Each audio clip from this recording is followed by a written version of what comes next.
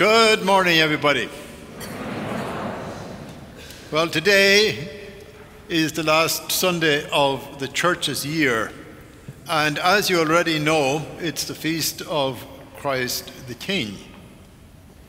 That feast was first introduced by Pope Pius XI in the year 1925.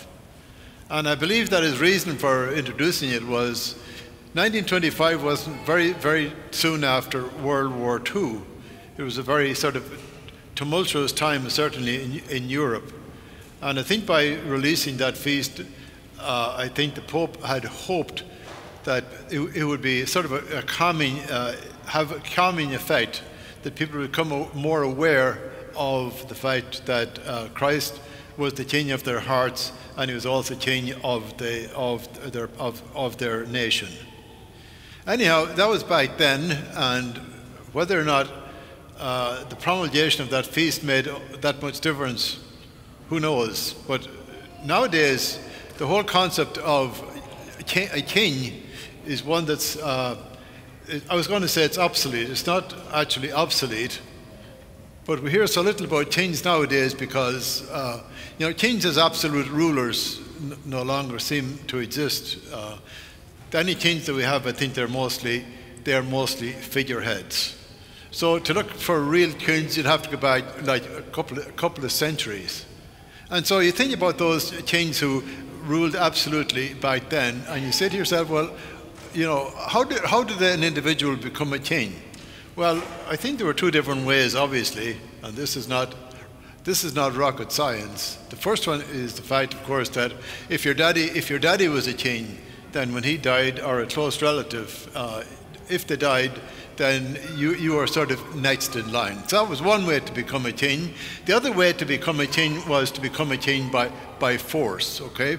And I think a good example of that at the moment is what Mr. Putin is trying to do in Ukraine. That is, I'm not saying he's going to become a king, but I think he has sort of kingly aspirations. And in a sense, you could say, thanks be to God, those aspirations are not working out very well as far as he's concerned.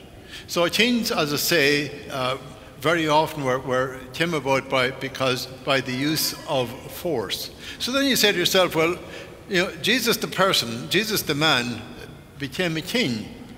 And how did he become a king? Well, first of all, his parents, his mommy and his daddy meaning Joseph, certainly wasn't a king. He was the opposite. He was what we call a lowly figure, I suppose. And then Jesus had miraculous powers, but he certainly didn't use them in order to become a king. Rather, the reverse was what happened.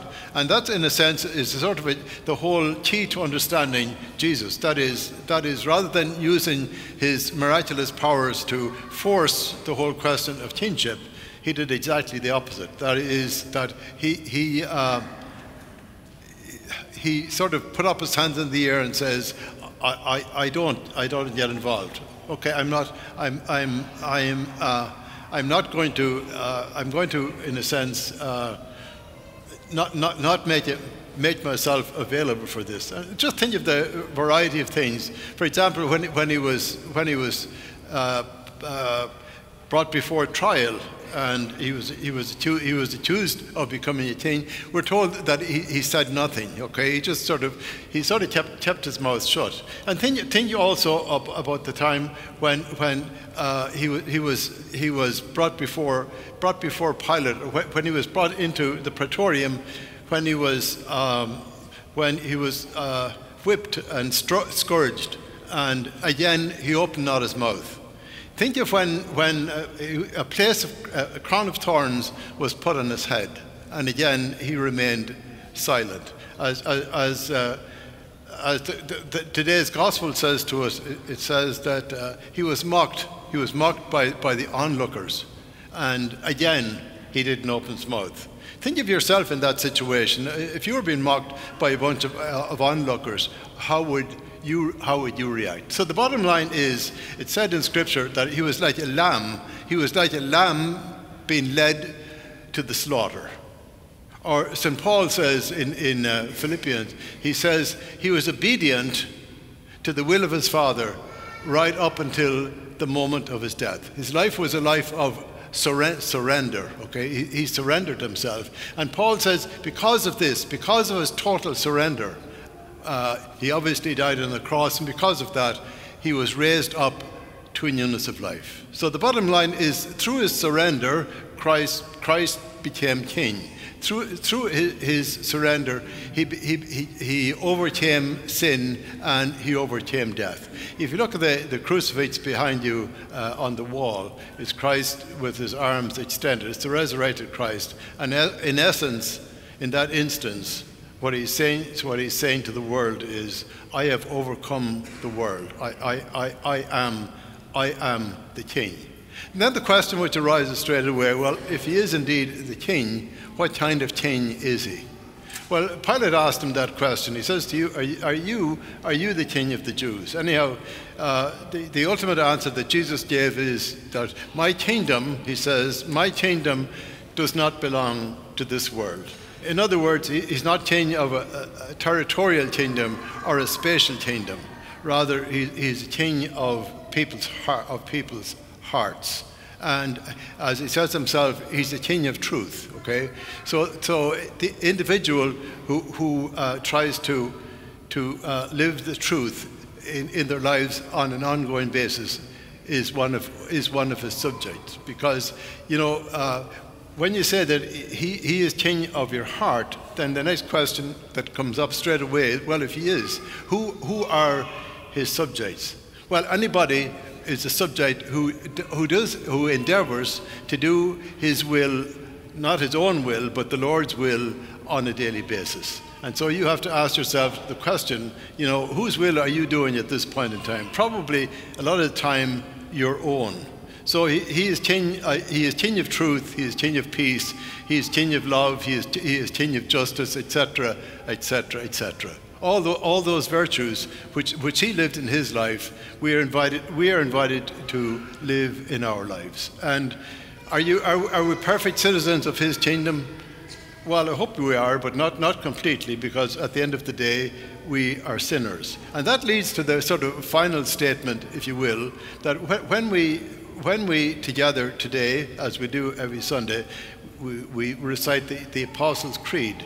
And one of the petitions in there, one of the prayers in the Apostles' Creed, it's not a prayer as much as a statement, is it says, he will come again to judge the living and the dead.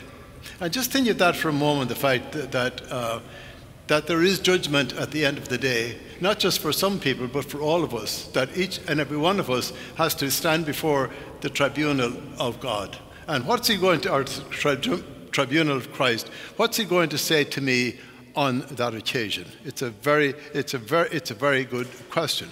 Some people might be inclined to say, well, the Lord is all merciful, okay? And we hear that all the time.